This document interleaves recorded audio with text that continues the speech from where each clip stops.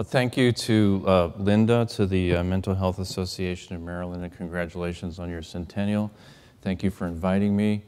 Also, thank you very much to Henry Harbin and the Kennedy Forum for all the great work that they've done in advancing our agenda. I also want to thank Dr. Heinzen because, as Linda mentioned, my main job is running long-term residential programs for young adults with mental illness. We have a program in Frederick. We're about to open a program in Minnesota in collaboration with Mayo, and we're working on developing another program in Los Angeles that's geared towards veterans. The RAISE study is incredibly important to us. It really shows that if you treat young people intensively, comprehensively, you can make a big difference in their lives. And hopefully we can use that as a policy decision to influence public and private payers to invest in this kind of treatment. Today, though, I'm going to talk about a different project. Dr. Heinzen also alluded to this, which is the use of technology to individualize treatment, to empower people to do more treatment on their own, and to sustain the improvements that they might gain either in a residential program or other types of treatment. So CyberGuide is a project of IMRO, International Mental Health Research Organization, which is Garen Staglin's group based in San Francisco. Let's see. Oops. So CyberGuide is a nonprofit. It's a 501c3. It's housed in IMRO, established 2 years ago by the Bowman Family Foundation and the Herman Foundation, for whom I work. And we intend to be an unbiased consumer guide to rate software and apps for mental health conditions. And right now we're focused on schizophrenia, mood disorders, and anxiety disorders, including PTSD.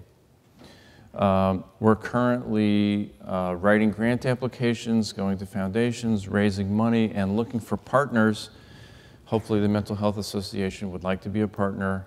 We would like to get this to the point where it's a large effort, really examining the whole field comprehensively and getting good data on these apps, and I'll tell you why.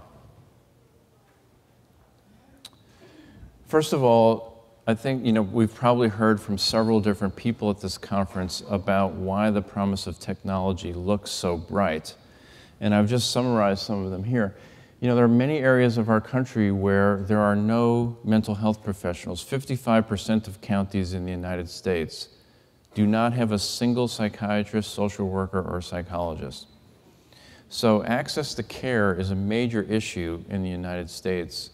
And people that live in those communities are tasked, with getting in the car, driving to the capital city, sitting around in a clinic, getting 15 minutes with the doctor, and then go back home.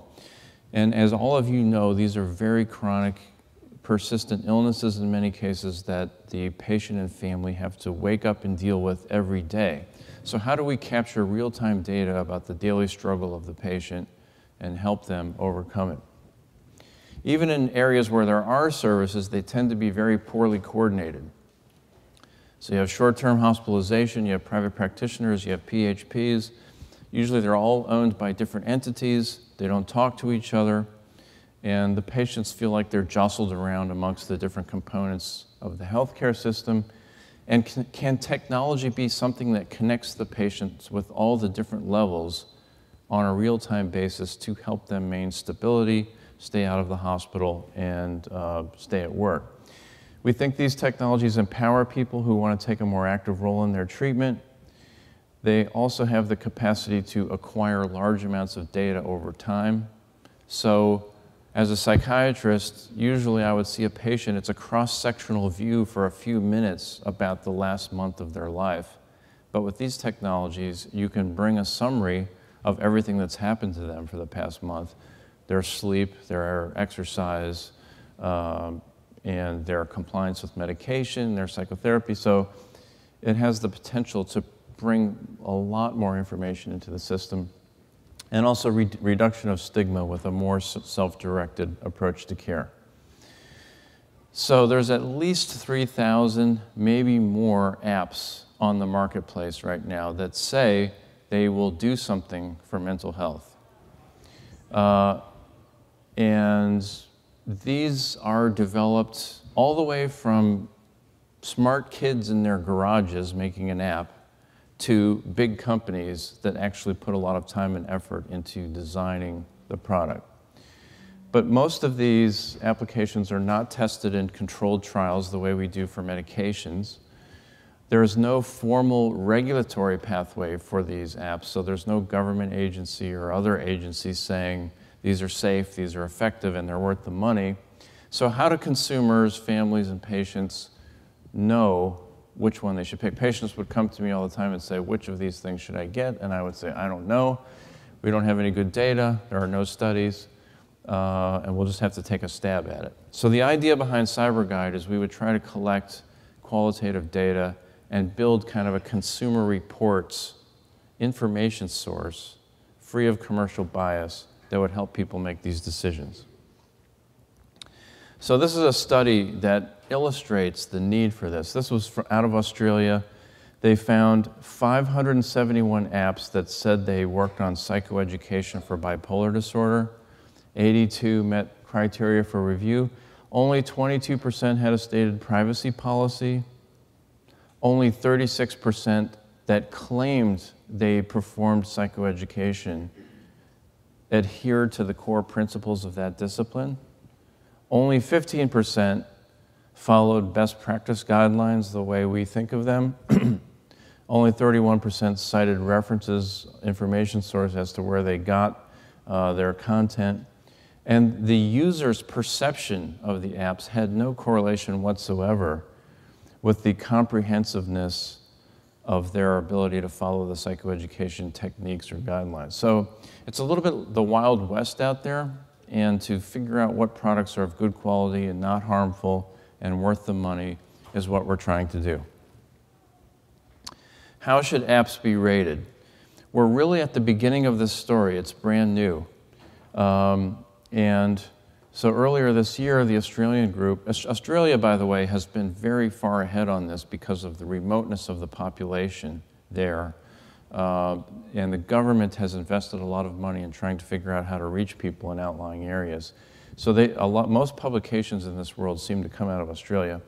But they developed the mobile app rating scale. It was published earlier this year.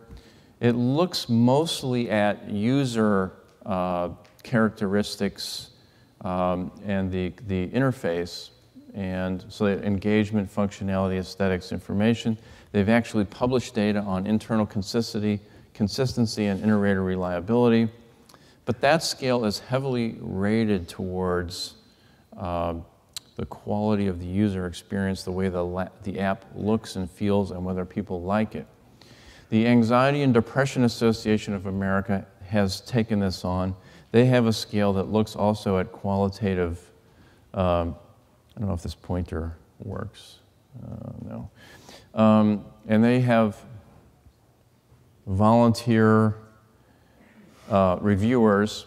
Their site really only lists 11 apps at this point because they've looked at them fairly carefully, and they have not published anything about how they do their scale, how they rate these things, and how reliable it is between different raters. The National Health Service in England, this is a very interesting story, had an app rating site. And the National Health Service, because it's a single payer system, really looked at these things carefully with good research, good evidence base, and they only listed on their sites things that were recommended for use by consumers and patients, which led to the National Health Service agreeing to pay for these things and reimburse them. They only had a few apps, but unfortunately, they just recently had to take down their whole site because they found out they had not looked at privacy issues, and many of these apps did not encrypt personal data. They were selling personal data to other companies and without consent of patients. So the whole privacy issue about what happens to your data when you sign up with one of these app services is an ongoing question. So we're trying to answer many of these questions at CyberGuide. We have products listed by disease category: schizophrenia, mood disorders, anxiety. We also have the products broken down by methodology, cognitive training exercises, cognitive remediation, cognitive behavioral therapy, mindfulness products, and symptom and adherence trackers. The site contains various types of information. We have a detailed product description. We do our own rating scale, which I'll show you in a minute. We put all scientific bibliography relevant to the products on the site. We hire academic experts to write detailed reviews of the products and give a lot of information about what's behind the scenes.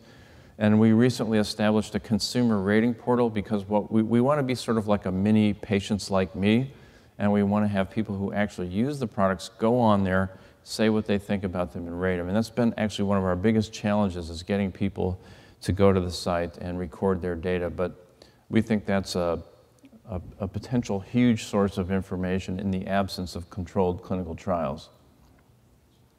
I won't go through this point by point, but this is our rating scale. Our rating scale is heavily geared towards the evidence base. You get more points for randomized controlled trials. You get more points if your app has been vetted by more than one agency. If you get government or nonprofit funding, ostensibly that's vetted more carefully than purely investment money, and you get a 0 if you just funded it yourself. So the more people you have to convince to take a risk, the higher score you get. You get more points if you have thought leader support. You get more points if you make a specificity claim to do a particular thing for a particular illness. We also find out how many consumer ratings exist on other sites like the Apple Store or the Google, and we count them up. You get points for that. And we also give points for people who seem to be very interested in updating and modifying their software on a regular basis based on consumer input.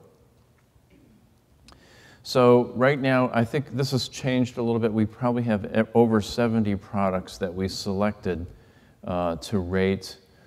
You can see the graph on the left. There are fewer available for schizophrenia than there are for mood and anxiety disorders. Most of the schizophrenia products are in the cognitive remediation world. And the scores on our scale range from a low of 14% to a high of 86%. On average, it comes out to be about 50%, and you can see them by disease on the right. The schizophrenia products tend to have higher ratings because these things tend to have been studied, publications about them, and there are a lot of mood and anxiety apps that have no evidence base whatsoever. The last two statements have also changed. We've got hired expert reviews probably for about a third of the products. Still, we have very few consumer ratings, maybe only 5 or 8% of the products have people actually gone on and started saying what they think. One big question, this is sort of a little bit of a digression, you know, there's a lot of question about, will people use the apps if you make them? Will patients with psychiatric illness be any better at complying with these things than they are with medications or therapy visits? And we're at the beginning stage of figuring that out. On the left, there's a meta-analysis of 15 studies looking at 3,000 patients with psychosis. About 2/3 of them actually own smartphones, and about 50% of them say they would use their smartphone to communicate with their providers or their healthcare system. On the right is a NAMI study looking at fewer patients, about 500. About 90% have access to computers, about half have access to smartphones. They spend 4 or 5 hours a day online. Some of their activities are geared towards illness, modification, and education. They think that's helpful 43 to 58% of the time. 18% of them think that online activity is harmful. They get distracted and go on to stuff that's, you know, not helping them. So I only have a few minutes left, but I want to show you some examples just for illustration. This is cognitive behavioral therapy. On the left is an Australian program called Mood Gym. This is sort of first generation. It was developed in 2004. It's software-based. It gets a relatively high rating on our CyberGuide scale because there's a lot of publications, controlled trials about this.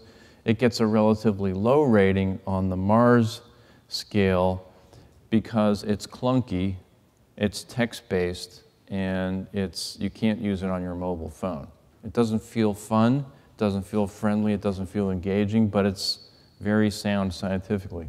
On the right, MoodKit is an app phone app launched in 2011. It gets a relatively low score on our scale because there are no publications about it, but it gets a high score on the Mars scale because people love to use it. It's very easy to negotiate, very intuitive. Cognitive remediation, likewise, Scientific Brain Training Pro is developed by a French company. It's on the left. It gets a very high rating on our scale. Lots of publications, lots of evidence, but it's software-based and requires interaction with a therapist to use.